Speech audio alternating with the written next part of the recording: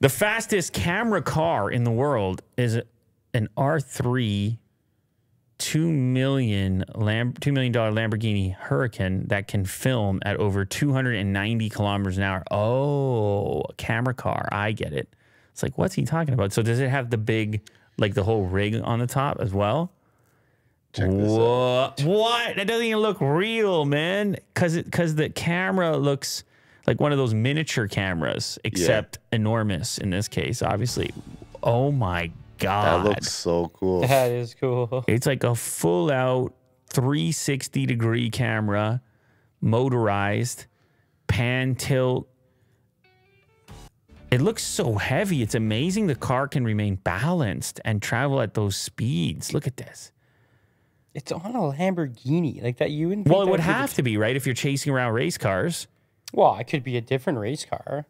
Oh, like it could be Ferrari. It could be. Oh, Porsche. sure, yeah. But why were you so surprised? That profile, it's so. The Lamborghini is so low. Like I don't know. I just figure there might be a better option out there. Maybe that is the best. Maybe that is what they were looking for. Well, you need something with a high top speed. I mean, you just saw the Huracan with the camera equipment traveling up to 290 kilometers an hour, right? Is that what it said? Yeah, I'm just saying. Is that what it said, Will? 290. Go back up. Let's just kilometers. verify this. I want to make sure I got it right. Yeah, 290 kilometers an hour. But any car it's chasing can obviously do the same speed. I mean, if it's following it, right? So correct. Anyway, it looks amazing though. So maybe they did a lot of research on what car it was going to be, because you're talking about spending $300,000-$400,000 on that vehicle, right? Anyway, it's you want them to put it on a cheaper car? No, I don't want them to do anything. I'm just saying they must have took some time to pick that car, not just based on speed. I know why they picked it. Why? Because the car is called the Lamborghini Huracan. And then they can call this one the Lamborghini Huracan. Oh, okay, got it. Yeah, That's pretty good. of course. That's pretty good. It's in the 100%. description underneath the picture there. The world's most powerful. I don't.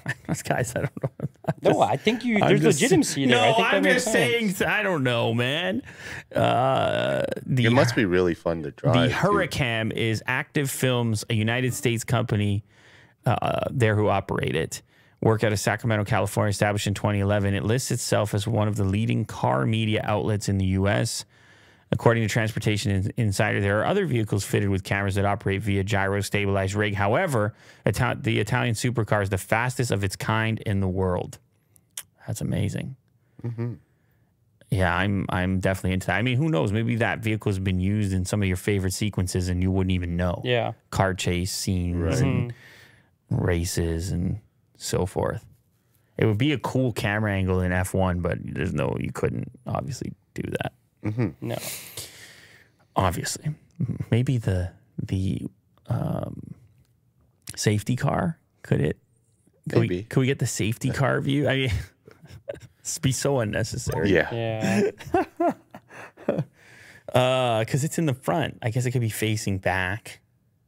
That's a lot of work for one camera angle. You got cameras everywhere anyways. You got cameras in the cockpit, so. And they're decent quality nowadays. Yeah, I know. You don't need such a big camera in a lot of cases, but this one, they want such beautiful stabilization with the... Yeah, I get it. Yeah, I know the safety car already has cameras. I'm just saying, like, have a rig to that extent. Sure. Quite a